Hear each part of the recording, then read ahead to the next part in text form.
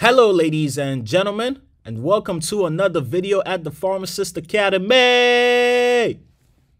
Woo! So in this video, we will actually be doing some calculations for suspensions. So if you haven't already seen the first video, which I gave you the introduction, gave you that baseline knowledge that you need in order to move on to the calculations. So make sure you check that video out. I'm going to put a link down here in the descriptions for you. So let's dive right in. Now, before we go into the calculations, I just wanted to clarify a few things. You want to make sure you assume that all medication strengths, dosage forms, formulations are correct. Next, assume that all medications in prescription can be compounded as suspensions. Lastly, neglect the weight of the powder inside the suspension unless specified. So the whole idea here is that we're going to be making suspensions where we're putting really fine powder, fine particles into a bottle, and then we're basically going to add a suspending agent, and that will be your suspension, right? I'm sure it's much more complicated than that when you're making it, like when they manufacture it. But when we do that, the powder that we put in the bottle, I want you guys to neglect the weight, okay? So with the powder in the bottle, if I add 100 ml, it's still 100 ml in that bottle, okay? The weight of the powder is not going to play a role. So for this video, I'll be going through questions 1 to 5 simply because it's a lot of slides and I don't want to record for too long. So this is exactly how things are going to look, where you have a prescription here, you have the doctor's information on the top. In the middle, we have the patient's information, including the weight, which may come into play sometimes. And in the body of the prescription, we actually give you the information required for you to compound this suspension. Another thing I wanted to point out is the table on the top right, available in pharmacy. So whatever the prescription has is basically what the doctor ordered, right? But then you have things in pharmacy that will help you compound that specific suspension. So question number 1, determine how much amoxicillin active ingredient is needed in milligrams. Now, as per the prescription, right, it's 250 milligrams of amoxicillin per teaspoon. And this is why it's very important for you to know the conversions, right? Know what teaspoon means, know what tablespoon means, know what fluid ounce means, okay? Just make sure you memorize that and familiarize yourself with that because it's definitely going to come up. So next, cherry syrup QS add up to 100 ml. What does that mean? That simply means that the total volume of the suspension is going to be 100 ml. Okay, so you're going to add this powder to the bottle, and then you're going to QS with the cherry syrup, and then you're going to end up with 100 ml. Now, if 250 milligrams is required to make 5 ml, then 5,000 milligrams will be required to make 100 ml. Okay, so therefore, that will be the answer of active ingredient of amoxicillin that will be required for this prescription. Next, how many whole capsules of amoxicillin 500 milligrams are required to compound this? Now, amoxicillin, according to what's available in our pharmacy, comes as 500 milligram capsules. Very easy. Now, in order to get 5,000 milligrams of active amoxicillin, we would need how many capsules, right? So then you take 5,000 milligrams, you divide it by the strength of each capsule, which is 500 milligram in this case, and you get 10 capsules. So therefore, you need 10 capsules of amoxicillin 500 milligram in order to prepare this suspension. And here is the compounding procedure for this prescription. So the first thing you want to say is that you want to pre-calibrate the size of a bottle, right? So let's say a 4-ounce bottle, which makes more sense, right? Because the total volume that you need is 100 ml. So you probably don't want to use a 100 ml bottle. I don't even think they have that, but you get the point. So you want to pre-calibrate that. And usually how they do this is that they simply put water in the bottle. So in this case, it gets to 100 ml, and then you take like a marker or a pen or whatever it is and just mark it at 100 ml. I know it's kind of dumb, but you still have to do this. Empty 10 capsules of amoxicillin into a glass mortar. So you must specify that it's a glass mortar. And we will see later on in this video that sometimes you want to use a wooden mortar. Now you want to triturate the powder until fine particles are formed. Add a small amount of cherry syrup slowly to wet the powder with additional trituration. Now this is the part where some people may get confused with. You're not adding all the cherry syrup into the glass mortar, okay? You're just adding a little bit to cover the powder, right? The fine particles that you put in the glass mortar.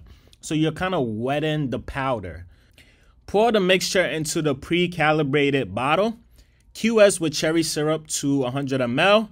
Label the bottle and then add the required auxiliary label. Prescription number 2, we have this patient here getting lenalidomide.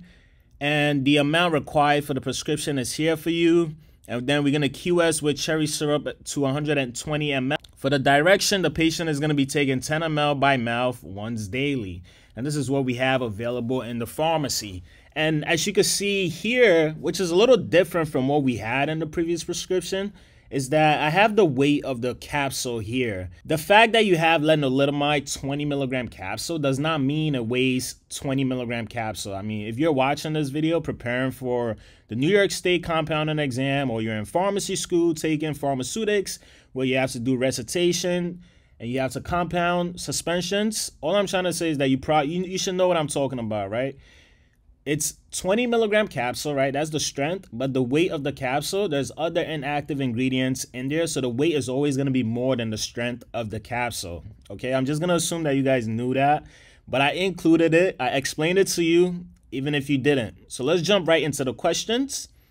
Question number 1, determine how much lenalidomide active ingredient is needed in milligrams. Now, as per the prescription, the amount that's needed is 0.5 milligrams per kilogram of lenalidomide is required. Now, the patient weighs 280 pounds, and if you convert that to kilograms, you have 127.27 kilograms. Now, 0.5 milligrams multiplied by this, you get 63.63 milligrams. So therefore, you need 63.63 milligrams of lenalidomide to fill this prescription. Question number 2. How many whole capsules of lenalidomide 20 milligrams are required to compound this? So once again, lenalidomide, according to what's available in the pharmacy, there's 20 milligram capsules.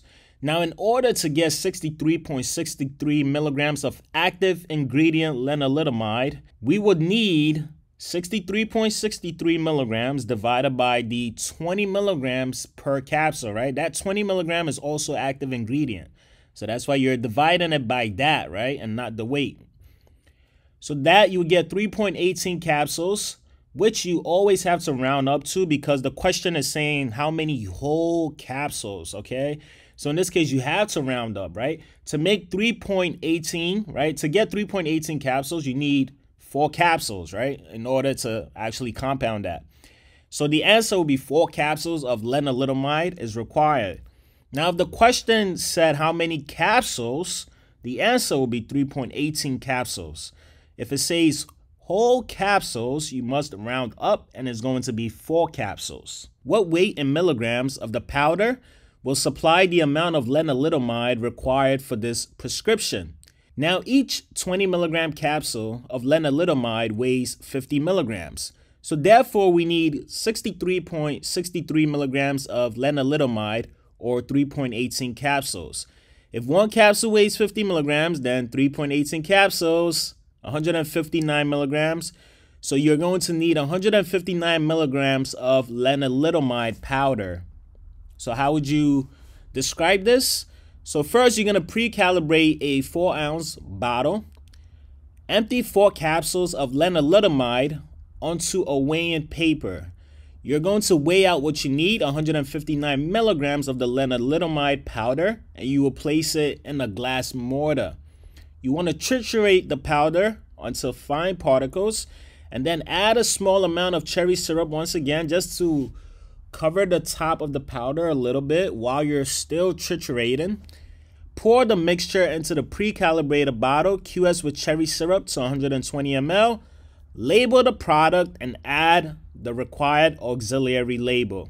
Ladies and gentlemen, this is exactly how your compounding procedure should be outlined. You must use all the specific key terms that I talked about in the first video. Next, prescription. We have a patient here getting CIPROFLOXACIN, and this one looks a little bit different, right? There's no amount listed to the right of the CIPROFLOXACIN, and then we have cherry syrup, and then in the directions, they have 25 milligrams per kilogram per day, 1 teaspoon by mouth 4 times a day for 6 days. And in the pharmacy, we have 250 milligrams of Cipro. We have some cherry syrup. Okay, so now let's tackle these questions. Question number 1. Determine how much ciprofloxacin active ingredient is needed in milligrams. So let's go back to the prescription. There's nothing next to the ciprofloxacin. So is the answer 0? No, it's not 0. You may see this once in a while, okay? They may do this if they want to like trick you a little bit, but just try to make sense out of it, okay? When you check the SIG, they have some more information saying 25 milligrams per kilogram per day. First of all, when they say 25 milligrams per kilogram per day, what are they referring to?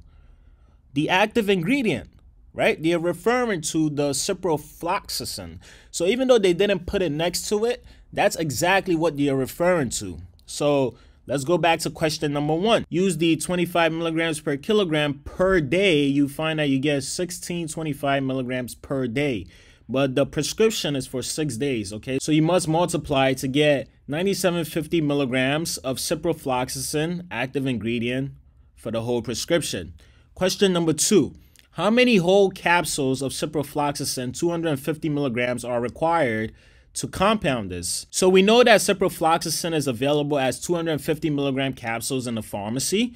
So in order to get 9750 milligrams of ciprofloxacin active ingredient, you must take that number and divide it by 250 milligrams per capsule. You should get 39 capsules. This is the exact number, right? So you don't need to round to 40 or something like that.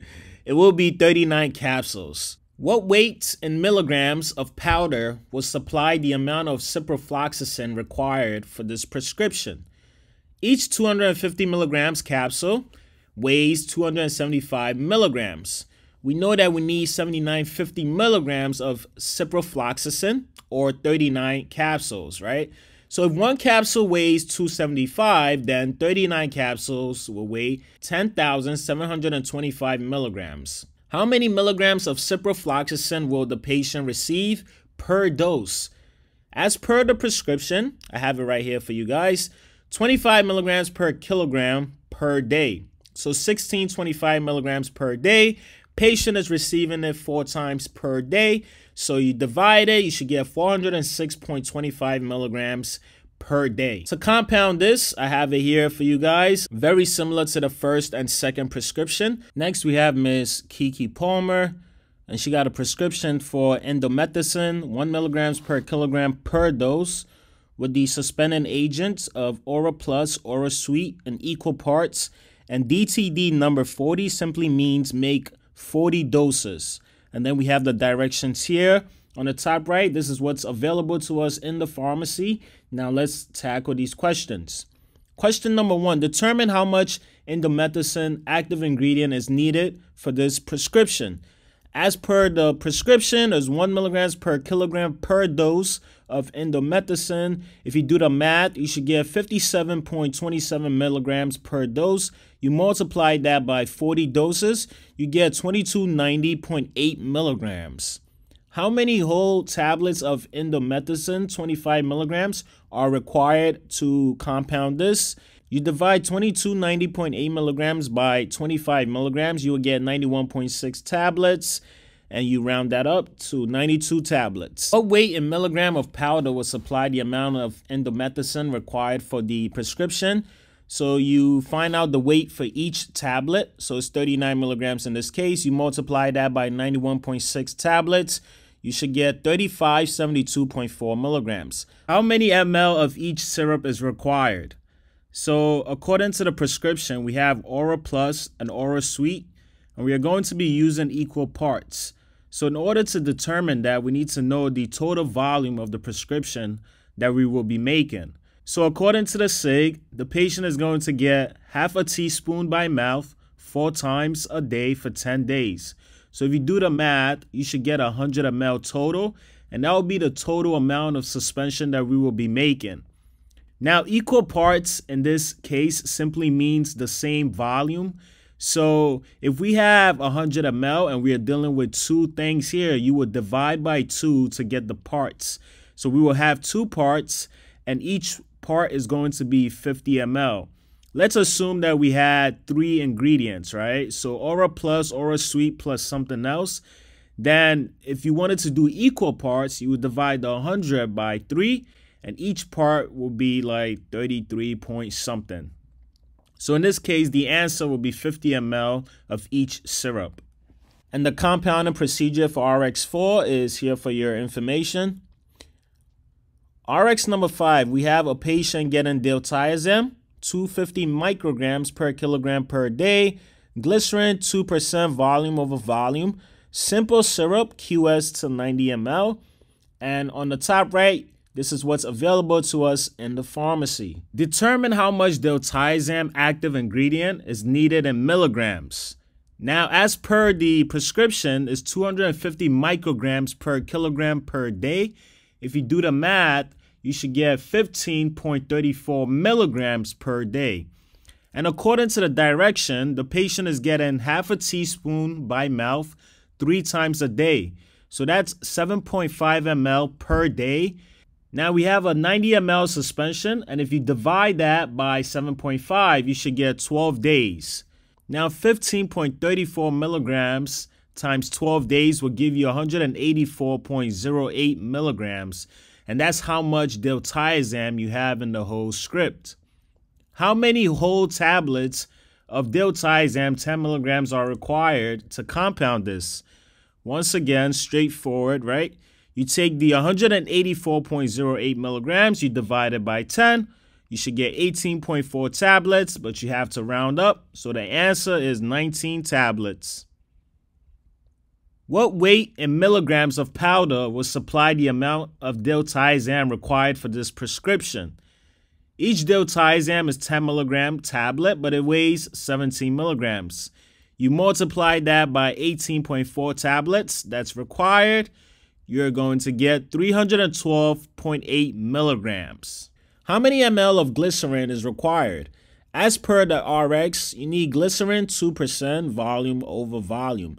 Now, whenever you see volume over volume, just know that you're referring to volumes, right?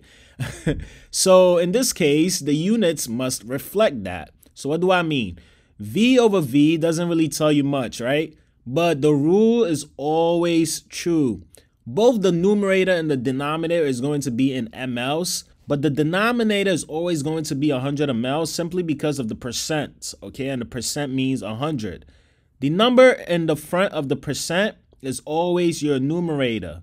So in this case, it's 2. So 2% volume over volume is simply saying 2 mLs per 100 ml. That's the concentration. But our RX is asking for 90 ml. So you set up a proportion and solve for 90 ml. You should get 1.8 ml of glycerin required. And this is exactly how you will compound this. So that will be the end of this video. So this is the first part. The next video, I'm going to go through questions 6 to 10. I'm going to show you things that I didn't show you in this video. So it's just going to get more complicated just to get you guys more comfortable with it. So if this video was helpful, make sure to like, comment, subscribe, guys.